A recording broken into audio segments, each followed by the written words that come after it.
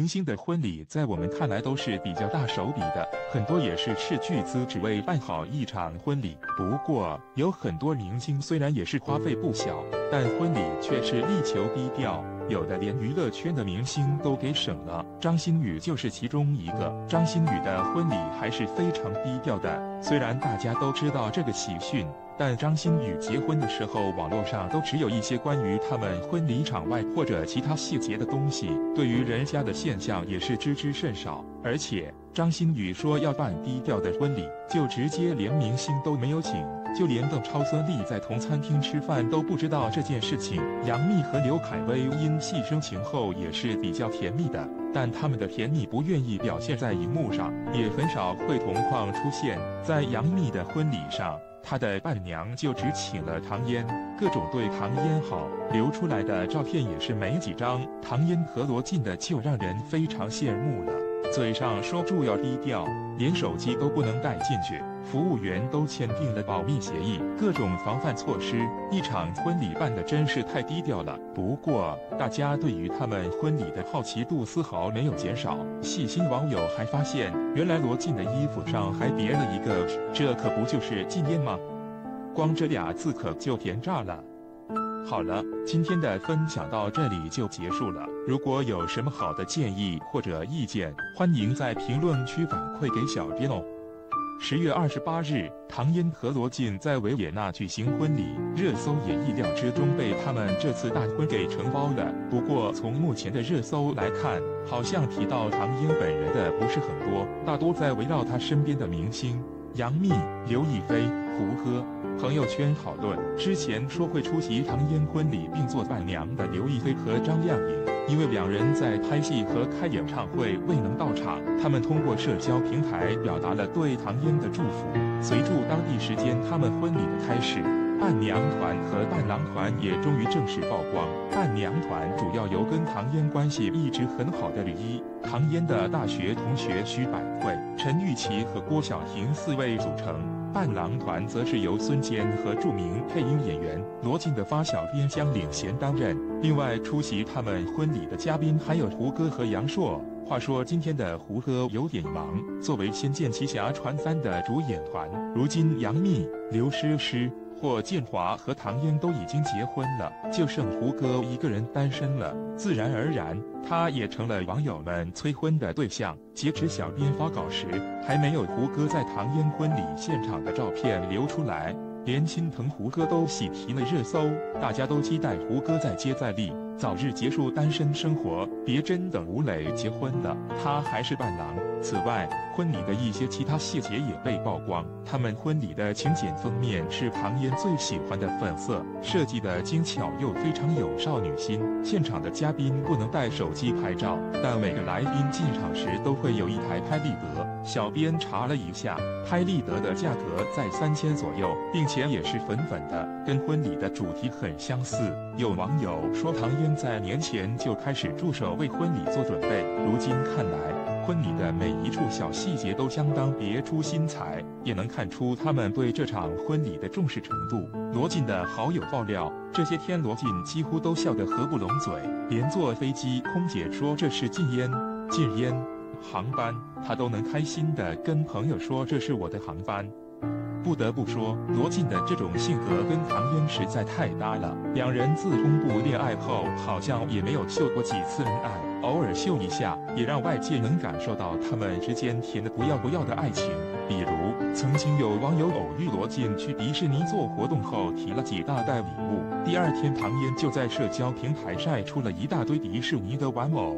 最懂唐嫣少女心的，似乎永远都是罗晋，就连他们偶尔出席一次活动，两人眼睛里的爱意也是挡都挡不住。而嫁给了爱情的唐嫣更是越来越甜了。从两人晒出的婚纱照来看，唐嫣的笑容散发出幸福的味道，他们的晚宴照更是实现了大家心目中王子和公主的画面。两人不仅很登对，在他们的眼神里也能感受出对彼此浓浓的爱意。有网友说，看到唐嫣和罗晋的婚礼，终于明白了婚姻的意义，这大概就是每个人心中最期待爱情的样子吧。近日，罗晋与唐嫣结婚了，两人还在维也纳举办了一场浪漫的婚礼。而在婚礼现场，童年男神明道竟然现身，并且还当了罗晋的伴郎。说实话，当知道这个消息的时候，小编都有些懵了，没有想过明道与罗晋的关系这么好。此时再一看，原来这两人的合作早从10年之前就曾有过合作。那个时候，明道第一次来内地拍戏，就遇上了罗晋，他们一个饰演男主角，一个饰演男二号。从那个时候起，两人便有了缘分。之后，两人则是一同饰演了于正的一部古装剧，感情更是加深。两部戏的合作，也是让两个人更加了解彼此。很快，他们就成为很好的朋友，甚至在明道早年参加节目的时候，他就曾为完成任务给罗晋打电话。两人在通话时的言语调侃，更是体现出了他们关系的亲密。明道刚给罗晋打通电话，罗晋就问谁呀？结果明道嫌弃地说了一句：“什么谁呀？明道啊，谁呀？”罗晋一听就笑出掌哦了一声，结果又遭明道吐槽。他说：“哦什么哦呀？你吊嗓子啊？在哪儿呢？”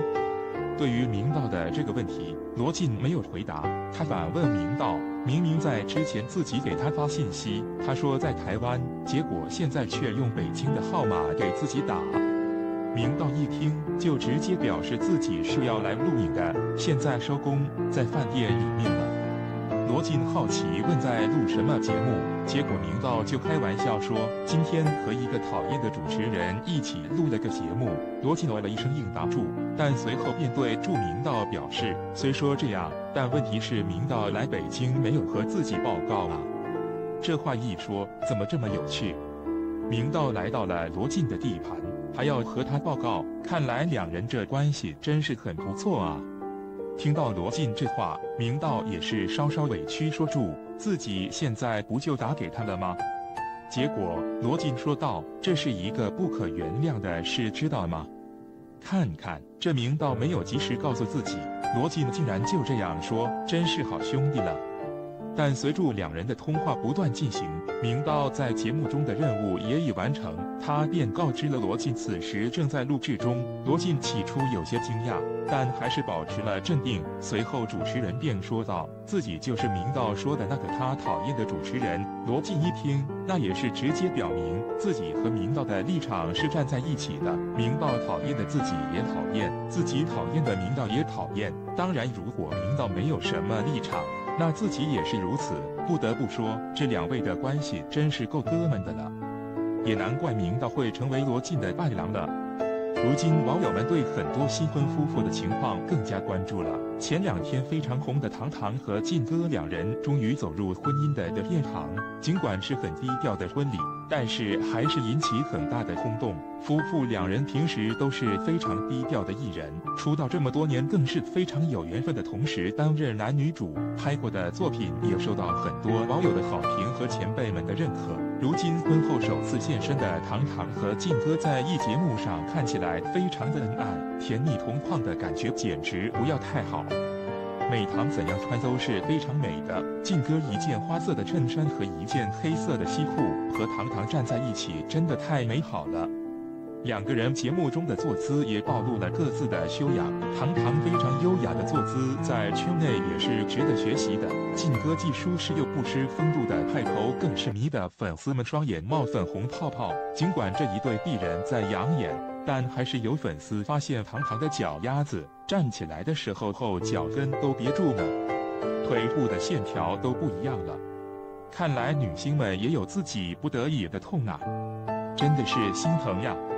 昨天10月28日是罗晋与唐嫣的婚礼举行的时间，要说他们夫妻俩可真是低调。婚礼现场悄悄地选在维也纳不说，还把现场的保安措施做得很好，导致如今婚礼都结束了，媒体还没有拍到什么新的照片。同时，婚礼现场还不准带手机入内，他们给现场的来宾都准备了手环。有人会说，没有手机不能拍照留影怎么办？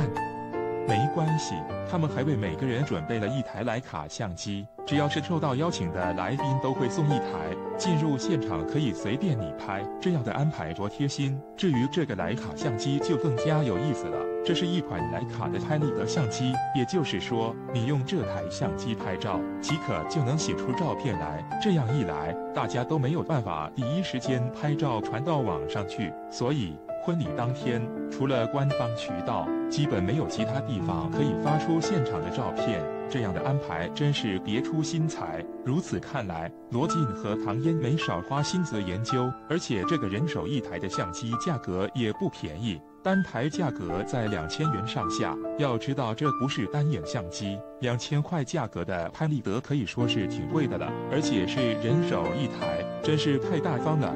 婚礼的地点选在了维也纳的美景宫，很多人立刻就对这个宫殿感兴趣了。这个浪漫的宫殿分为上下2宫，上宫是博物馆，下宫则是当地一位亲王的私人豪宅。这个宫殿也会对外承接一些婚礼，而且价格不便宜，单宫殿的每30分钟的租价就在12000元人民币左右。罗晋与唐嫣的婚礼一共持续了2个小时左右，租金一共大约是48000元。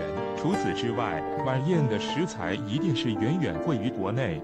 国内酒店一桌10人的酒席大概5000元，而他们的婚礼酒席保守估计每桌应该要15000元左右。这样看来，这场晚宴就花去100万以上。最后，从国内来回至维也纳的机票，经济舱每人价格是13200元左右。这仅仅是经济舱，而且维也纳当地的住宿也不便宜，每人2个晚上大约是4000元左右。而那些机场到酒店的车费之类的零散的费用忽略不计。这场婚礼一共的花费大约是250万左右，这个价格对于明星而言只是很小的数目，同时这要比起那些婚礼动不动就上千万、上亿的要好得多了。而且最主要的是，这场婚礼看起来也不会比那些人的差，什么7层的蛋糕、亲属马车接送等等，反而是浪漫又温馨，并且安排的又很合理。看到这，很多人应该都会觉得罗晋和唐嫣这俩小